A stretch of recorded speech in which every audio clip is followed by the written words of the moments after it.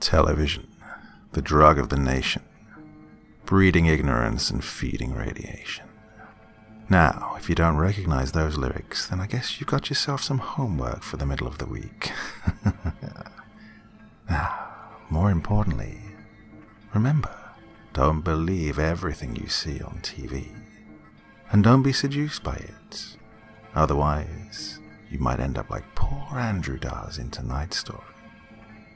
Now, my dear friends, it's Wednesday, week's halfway over, and it's time for you to sit back and relax with your favorite drink. Because I've got a little story to tell you, and it goes something like this.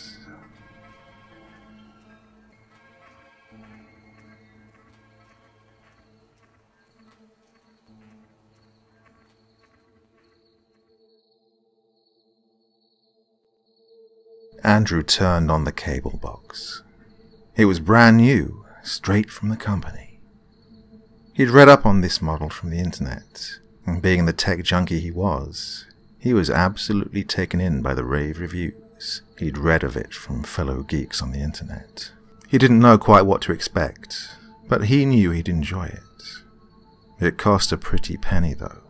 It made him grateful he worked at the major company that he did work at, which in turn made him grateful that he'd focused entirely on what had mattered, excelling in high school, and then in the Ivy League college he'd attended. It took its sweet time to load up, though. He tapped his knee with his index finger impatiently. Come on, he thought. What could he say? He was eager to watch his shows. Only, after an hour, it was still loading. By this point it was midnight, and he was tired as hell from his day at work. Mumbling angrily to himself, he went into his room, changed into his pajamas and got into bed. It was just his luck that, after not just a hard day at work, but the whole week he'd been waiting for the new cable box to arrive, it would go and pull this shit. Oh well, nothing to be really done about it. He was asleep soon enough. The next day arrived. Fucking finally. Getting up, strolling eagerly out into the living room and sitting down on the couch, he grabbed the remote and switched on the TV. Sure enough, it was the news. Now, he'd never been a news guy, so his initial reaction was that this was boring as hell, when something caught his eye. The picture on the TV was amazing. Simply amazing. It was like high def, but better.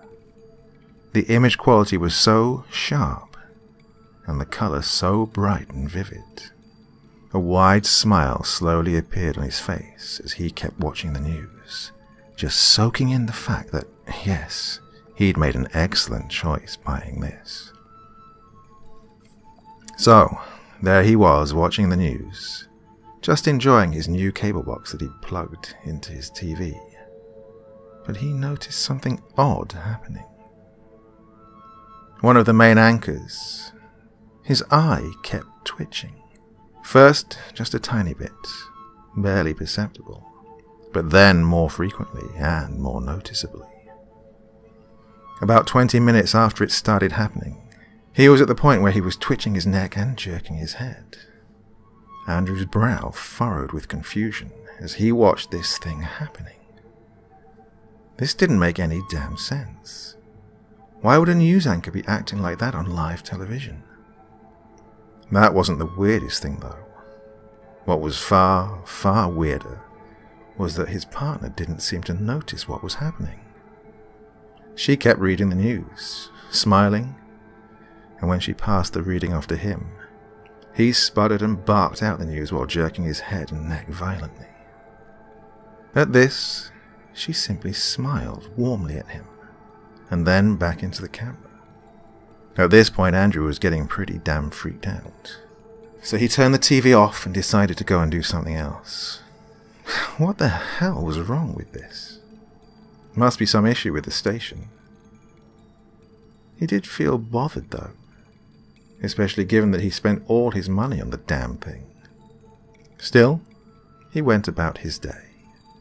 He made himself breakfast, did some work on a major report for the AGM of his union local, and then headed out, having remembered that he had to drop off some government forms at various offices downtown. So, he left.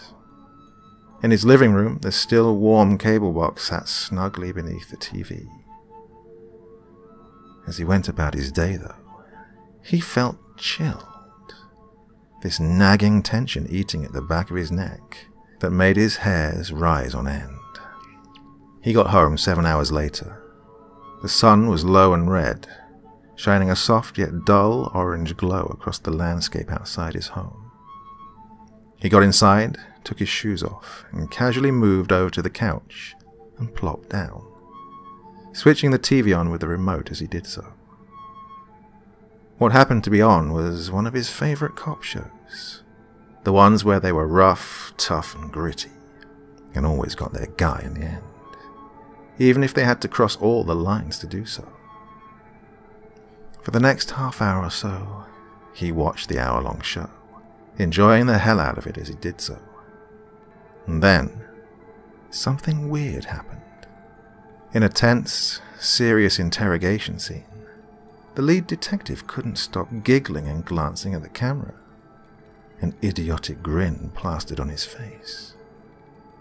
The interrogation continued as normal. The criminal started yelling that he'd never snitch. The detective's partner screamed that he'd go away for 20 to life, but by that point, the lead detective was laughing his ass off, staring directly into the camera. No one else in the scene noticed. At this point, Andrew was getting bothered by all this. Way bothered. His heart started to race, and subtle yet raw fear crept into his heart and began to nest there. His hand trembling, he turned the TV off. After it was off, he quickly stood up and walked into his bedroom, trying to put all of this behind him. Climbing into bed without changing into his bedclothes, he reflected on how this was an incredibly freaky situation that he had to get away from for the moment and try to figure out. He didn't think of what was happening, though. He actively tried not to think about it.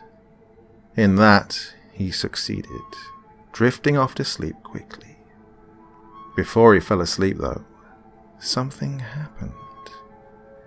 His mind drifting to what he'd seen on the TV, through the cable box.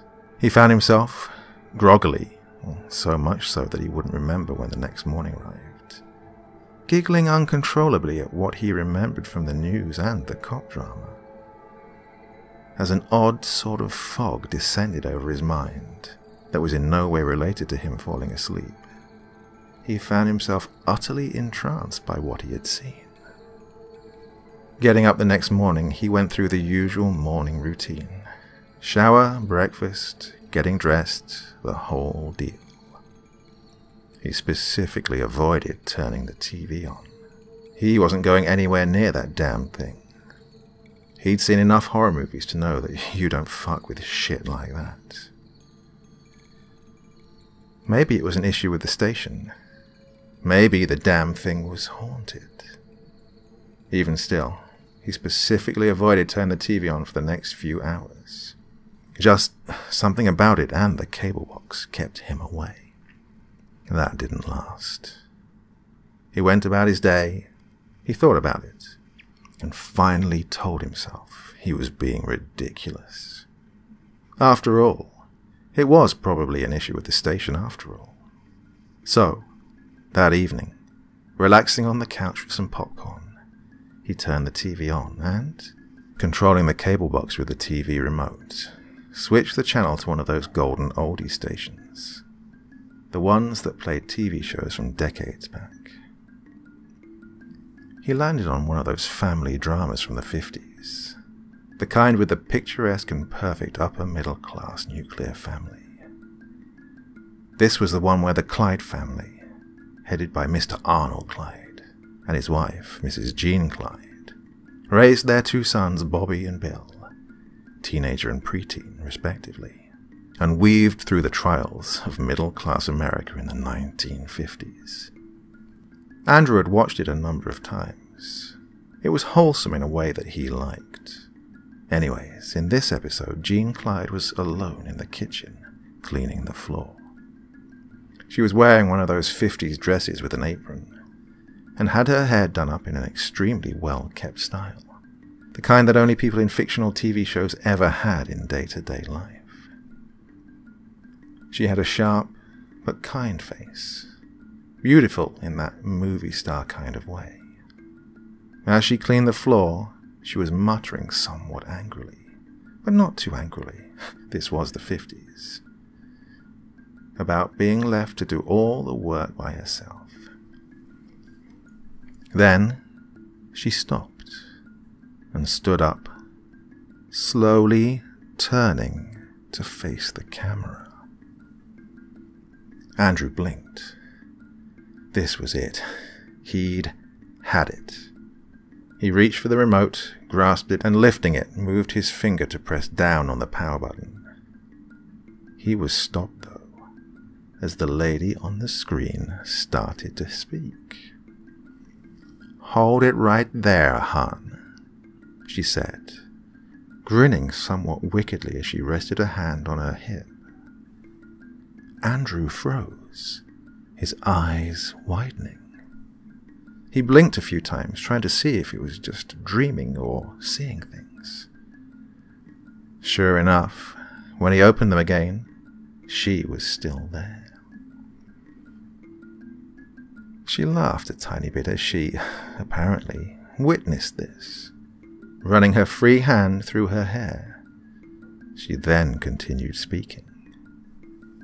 "Now, if you're done acting like a scared little goose, we can have a nice chat."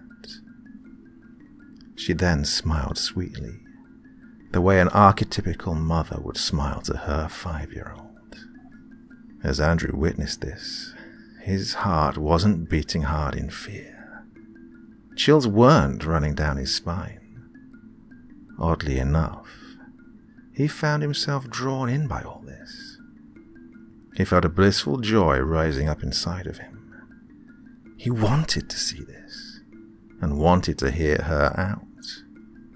Sure enough, that's what he did, letting out a relaxed sigh as he laid back on the couch. Jean Clyde clapped her hands together excitedly as she saw him relax himself. "Well, ain't that a nice cold glass of lemonade? Now, where to start?" She paused for a brief moment, her eyes running across the ceiling, and then quickly refocused them on Andrew again. Smiling even more brightly, she said sweetly, but with a dash of fire in her voice, "All right. See, hon, I'm about to start moving on, but before I do, I'd like to get to know you a little more. See, and I'm just going to be honest here. I like you a lot. I also think I can really help you out. Show you things you've never seen before." As she said that last sentence, her voice got lower and huskier. It was at this moment that Andrew, his eyes connected with Clyde's, noticed that she was staring intensely at him and breathing very heavily. He then noticed that, and he didn't know how this was possible. She was staring into him, if that makes sense. He didn't know how to feel, honestly. A part of him deep down, a core part, was screaming at him to turn the cable box off and get rid of it, drive it out to the ocean, smash it with a hammer into a million bits on the pier, then dump them into the water, get into the car and never look back. He didn't, though. He didn't because he wanted to hear what she had to say. As she looked into him, he felt giddy inside. He didn't know how or why, but he felt that this was good, that she was good, and that this was something he had to see through. Jean Clyde continued, "Okay, now we can get started." She spoke firmly, as if she had a mission. She then casually moved over to the knife drawer, as if she was getting ready to cut a pie into various pieces, and opened it. She deftly plucked a knife out of the drawer and turned to face the camera, smiling at Andrew. She smiled brightly as she held the knife in front of her. She smiled brightly as she lifted it, and she smiled brightly as she began to cut, hard and deep, into her neck, tracing the blade into a wide cut across the entire front of it. As the blade sliced the skin open, just as if it were butter, blood splashed and rushed out of her neck all over the front of her in a violent cascade. As Andrew watched, the one thing he couldn't forget later on, that never left him, was that she was smiling the entire time. This was too much. There was the part of Andrew that wanted to keep him watching, that made him feel like he needed to keep watching. More than that, he felt a strong urge, a near, overwhelming drive, in fact, to touch the cable box. "That's all it'll take," that voice inside of him said. "Just reach out and touch the cable box. You'll see then. You will absolutely see." He stared hard into Clyde's eyes as the pressure built inside of him. Soon he was thinking it would be fine. What harm could there be? Wasn't it worth it to take the risk to see what this person wanted to show him? Before he knew what was happening, he found himself pushing himself off the couch and taking small, slow steps towards the TV and cable box. Then, out of nowhere, shoving forcefully from deep within him, the part of himself from deep down finally wrestled itself into his main consciousness. As Andrew stood there before the couch, his mind screamed, "Get it off!" through his entire body. With that, he desperately grabbed at the remote and stabbed his thumb down on the power button as hard as he could. The picture on the TV disappeared into a sea of darkness, as the cable box's front lights dimmed as it shut down. A few moments later, his blood racing and tension tightening his nerves, he got up and paced back and forth. This wasn't good. This was not good.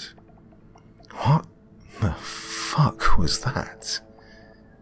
His mind was racing 1,000,000 miles a second. Why was he about to touch the cable box? As he paced, he felt terrified shudders race through his body. Whatever it was in that thing had nearly got him. It nearly fucking got him. Tears of pure fear welling in his eyes, he stopped and glanced at the cable box. There it sat, small, black and compact, with the company logo on the front side of it. He knew he had to get rid of it. He knew this. By the end of the evening, the cable box was dropped beside the dumpster outside his apartment. Good fucking riddance, Andrew thought as he walked away from the box back into the building. He went to bed early that night. That night he dreamed of Jean Clyde, smiling as the laughing detective from the cop show put his gun to her head. As he pulled the trigger and the bang of the pistol firing exploded into his ears, he awoke, his eyes shooting open. The next day was a work day. It was easy, very boring and routine, to be honest. Andrew spent most of the day going through his sales reports, compiling them into a report for his supervisor. In the break room during his lunch break, he sat by himself and ate his lunch alone, as Brenda and Ryan from accounting gossiped about Jenny's out-of-wedlock pregnancy with her boyfriend, and how they had no idea she'd break the news to her husband. It was that kind of day. Something ate at Andrew, though. Ever so gradually, as he was working on his reports for most of his day, his mind kept drifting to the cable box. His initial feelings of horror and terror aimed at the cable box were now subsiding and being replaced by curiosity. He shouldn't have felt curious, given what he'd experienced. Not in the slightest. Yet he did. At first it was just idle curiosity, and he, rightly, shoved it down and ignored it. Then it came back again. Harder, stronger, and more fiercely. After an hour, all he could think about was the cable box. Thoughts of what was on it, and what Jean Clyde had to show him, besieged his mind. His mind kept going back to Jean Clyde, and of how wondrous what she had to show him was.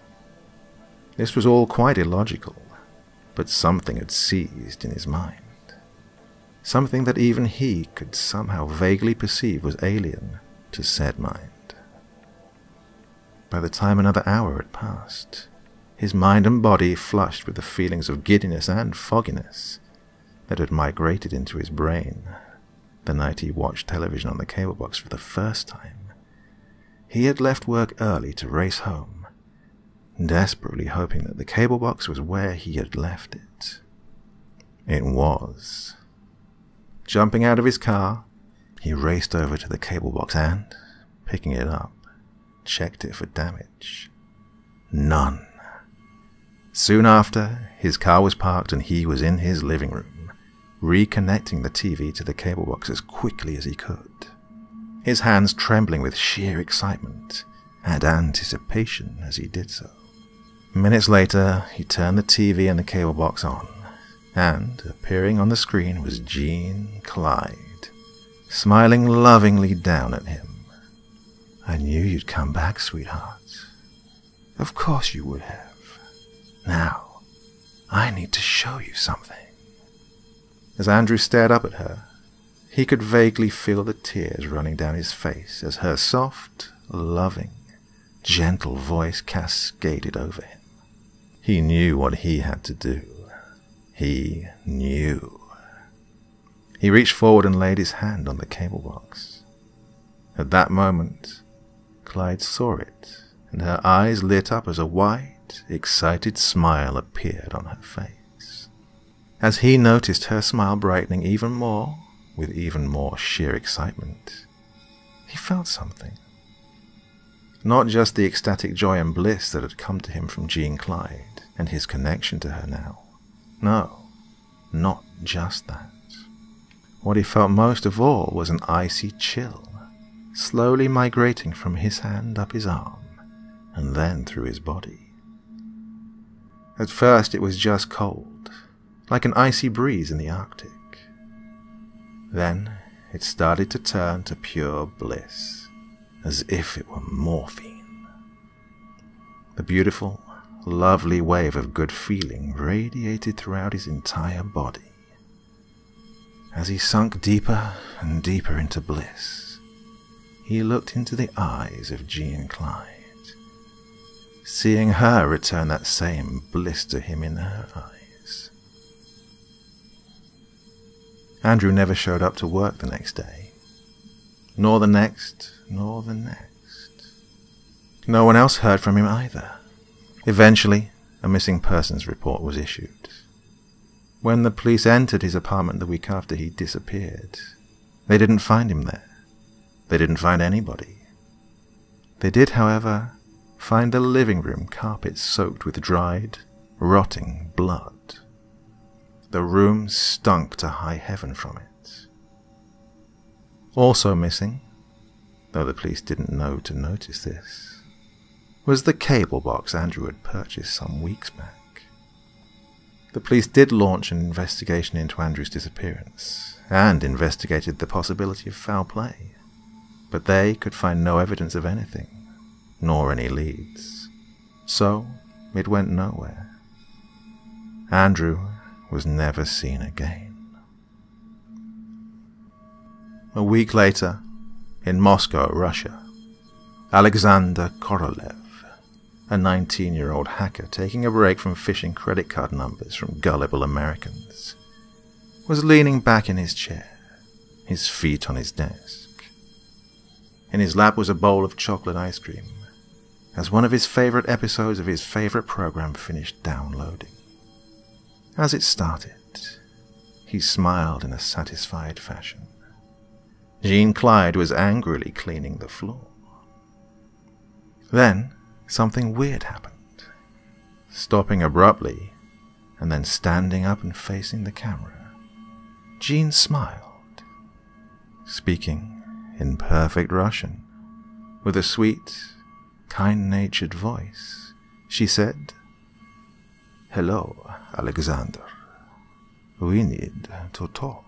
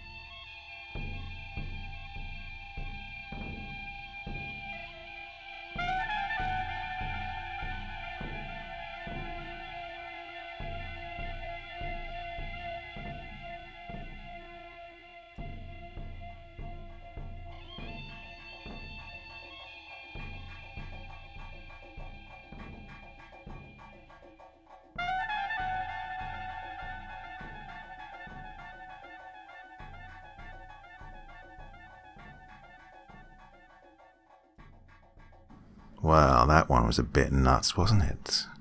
Hope it's put you off watching too much TV. It's not a good thing for you, you know. Not quite as bad as what happened to poor Andrew in general, but you never know. Well, that's me done for the evening. I'll be back with you on Friday night, and I do so hope you'll join me. Until then, bye-bye.